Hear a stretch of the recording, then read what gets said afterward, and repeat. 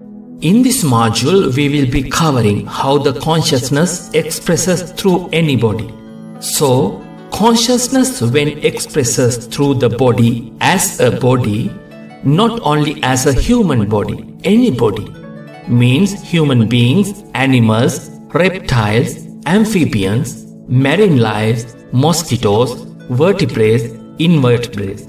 You can imagine anything through any body. When consciousness can express as mind, that body becomes enlivened. So after that, what happens is the life is lived by the mind. The body doesn't live the life. For instance, my lips are not talking. Your drums are not hearing. There is someone behind the organ of speech, and I hope there is someone behind your ears now. I can only hope, isn't it? The reason why, because I don't know where you are right now.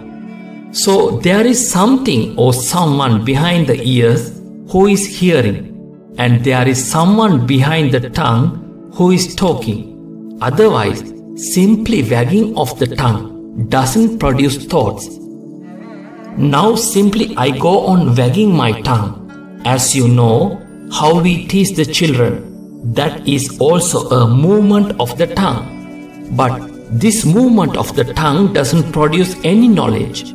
So, when consciousness is expressing through any body as mind, that body becomes enlivened. In the next module, we will be covering two aspects of the mind.